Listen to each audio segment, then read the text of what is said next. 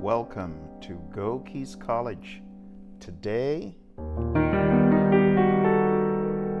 we are going to be talking about improvisation.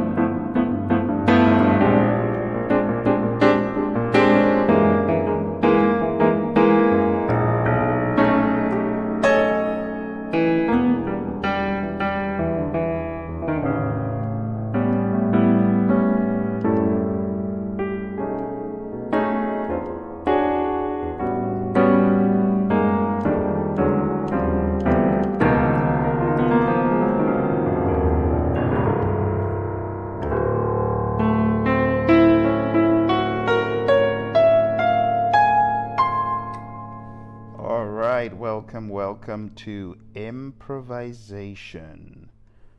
Improvisation is all about a language.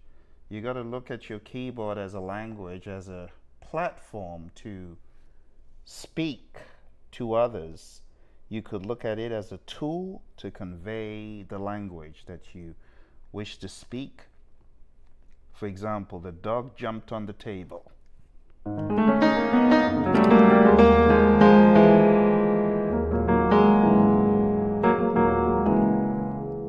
I could say it in a different way. I could say the dog jumped on the table, and I could say made a mess.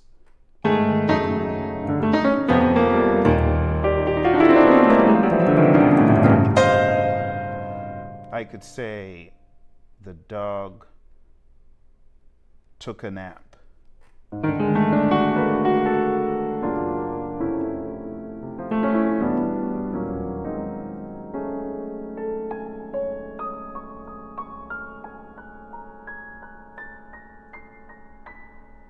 I could say the ferocious pit bull leapt over the fence and latched on tight to the thief.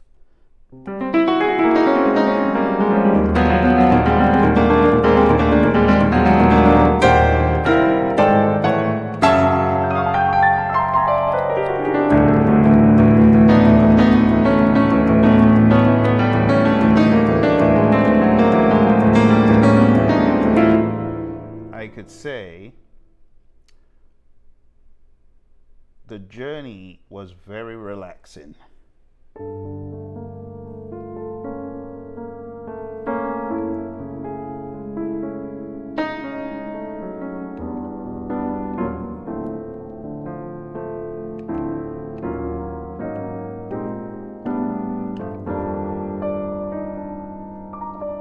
You see, it's all about having an idea and conveying that idea. And sometimes it might not even be a sentence. It may not even be a concept that you put in words, but it could be an emotion you're trying to convey. Let me give you another example. So if I wanted to convey some sort of really sublime, relaxed emotion, I would use one of my favorite EPs on this keyboard, such as the Pure EP1. I like that one.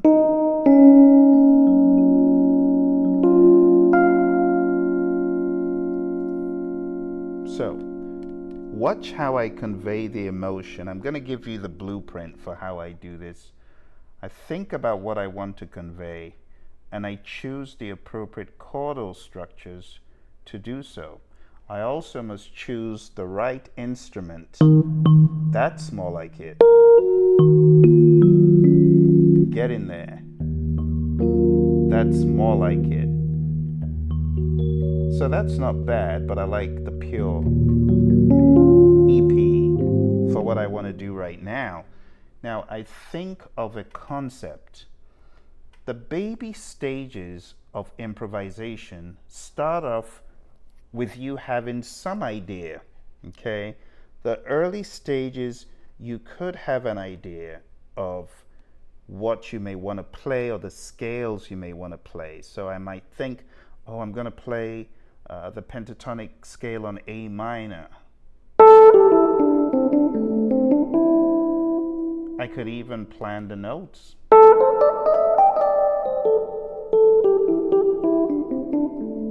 And I could think of the chords that might go with this, and I could play.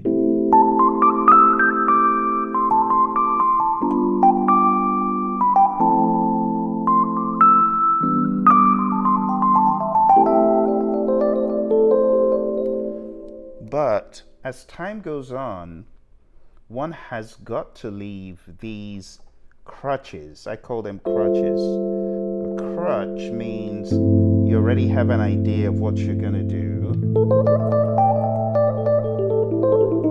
The scales you'll play and somewhat the arrangement. But to transcend that, after doing that for a while, you know, it really depends on one's development. Some people do that all the time. They play the same safe scale.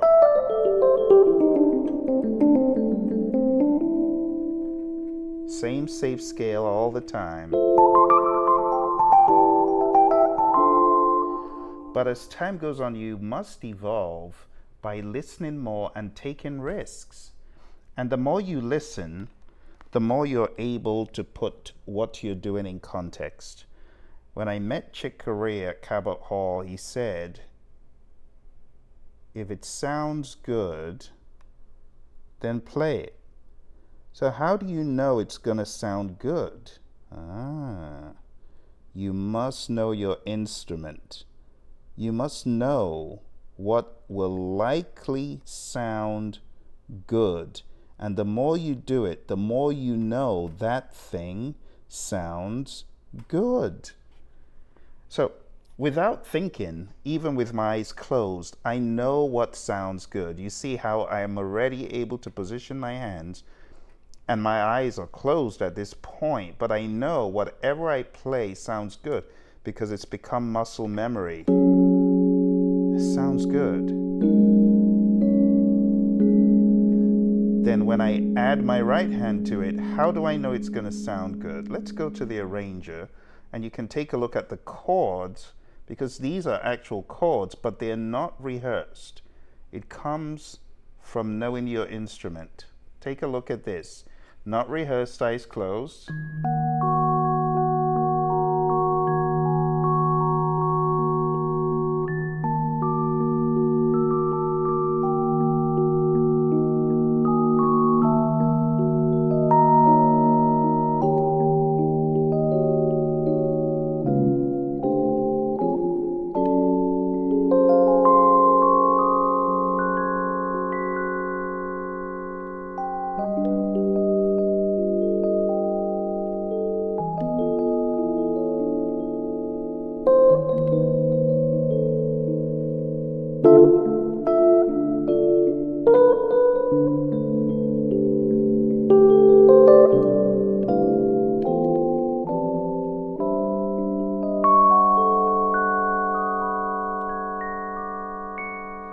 Eyes closed.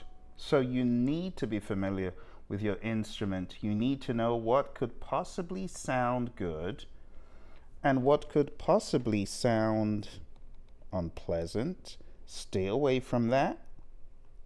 The more you play, the more you'll be able to target accurately and play what is in your head and what you're feeling. And it comes from knowing the instrument, playing it over and over and over again, knowing beyond chords, knowing how to talk. It's a language. It's a language. A lot of times I improvise, I may start off with my eyes closed because I know that with my eyes closed, I'm getting a purer interpretation of what I might be thinking or feeling at the time. And as time goes on, I might choose to open my eyes and I might not. There are times when you may actually have a chordal arrangement in mind, but what you're going to play on top of it is improvised. For example, I could just go between a C seventh and an F seventh. And what I play over this, it really depends on how I'm feeling at that time.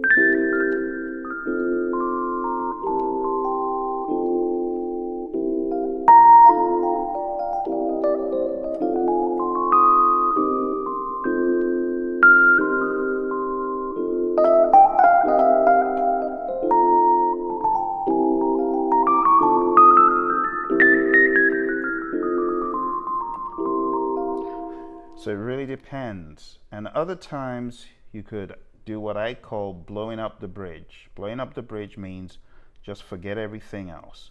So let me show you an example. I'm going to call this piece Tranquility, and I'm just going to show you how I would think of that. So sometimes you could even think of a note to start on. Let's say you think of a C sharp, and that becomes the beginning.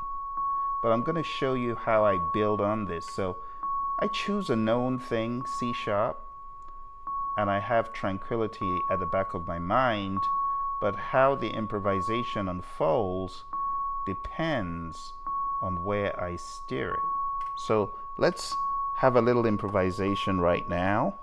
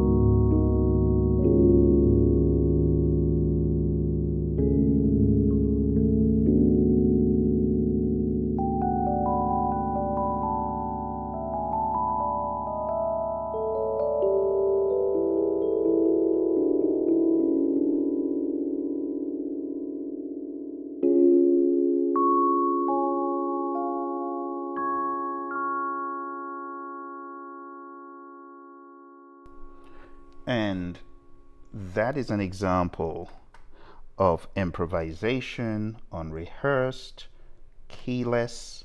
And you know, sometimes you could have a key as a root, but I had absolutely no key, and I'm glad you were able to see the chords to see that there's really not a need to have a key per se. You know, when I met Chick, I asked, is it about scales? Is it about, and he said, no, it's not about that.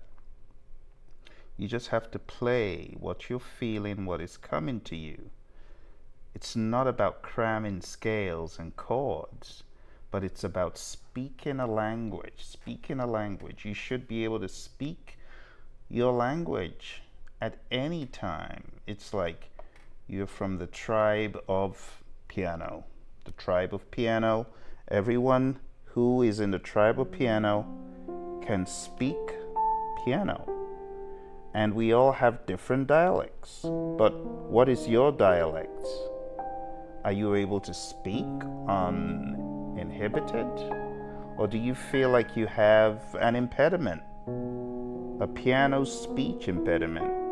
And you know, if you do, the more you speak, the more you'll be able to improvise clearly.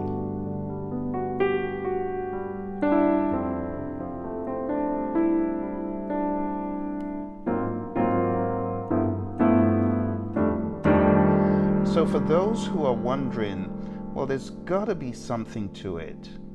There really is a lot of practice of scales.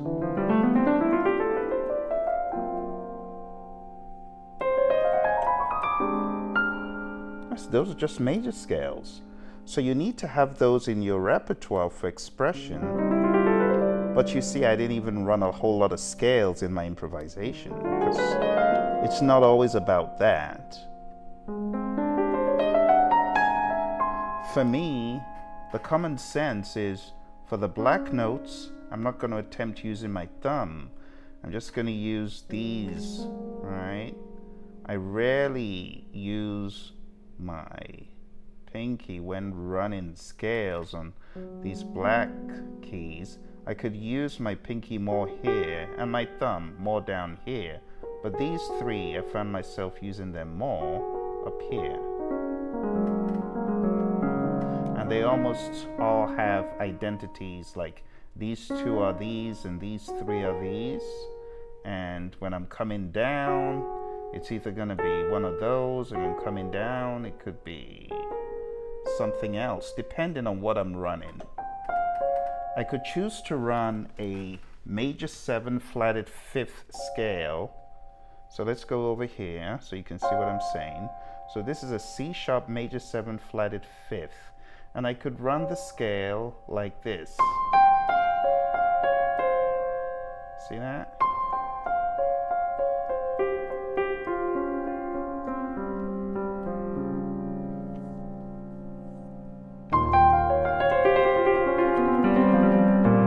So there are things in my repertoire that I can use to express myself. The same way you've got vocabulary in your head about the language, like, you know, if you speak English, boy, girl, mom, dad, street, carpet, chair, you know what to call things. The same way in improvisation, you should know a number of words, you know. So for me, like, I'm thinking, you can see what a horrendous chord. F sharp, major 9th, sharp 9, sharp 11, 13. Couldn't care less about the name, it's the feel. And if I go for a chord, see that? I just know the effect it's going to give me, but I don't really care for the name.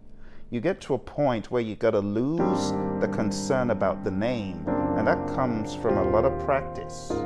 You got to lose the name and know the effect, the impact. So if I'm on a minor key like C minor,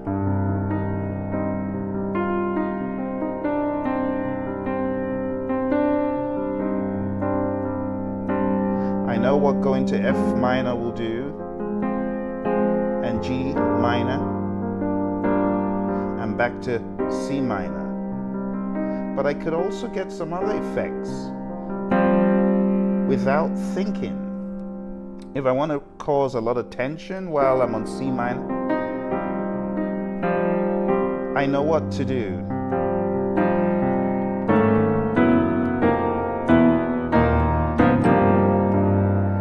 And I don't know what those chords are, but I know the impact.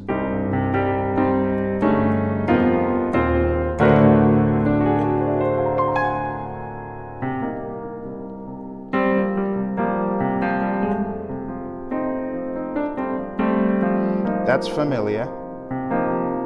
This is not.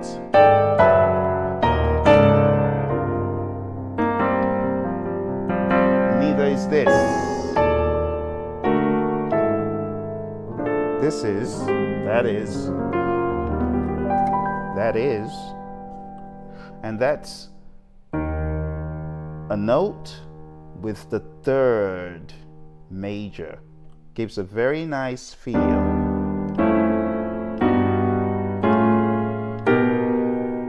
A lot of tension and mixed emotions in that one. But I know how to create the tensions. And I know how to cause the relaxation effect. So let's say we're on C minor.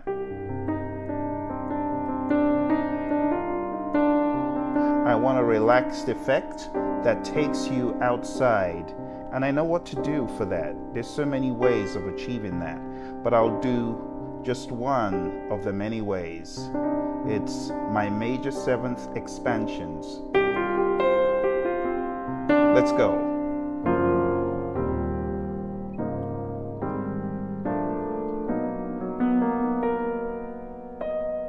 See, those were just major seventh, but I know how to work them. Note, I'm not playing just that. I'm playing something different, right? I'm using some ninth in there. I'm using some additional notes that I know will give me what I need, and some clusters. Clusters are a great way of you creating those tensions.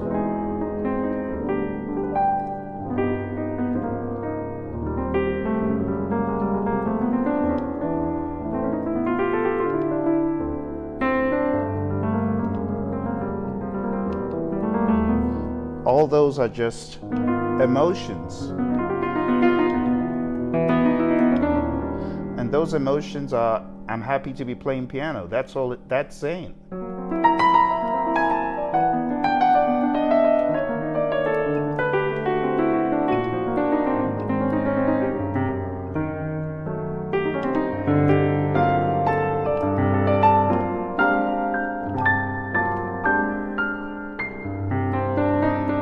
I hope you enjoyed today's session. Don't forget to leave any questions and hit like and subscribe. I'm going to take you out with a little bit of jazz. So let's try some big band.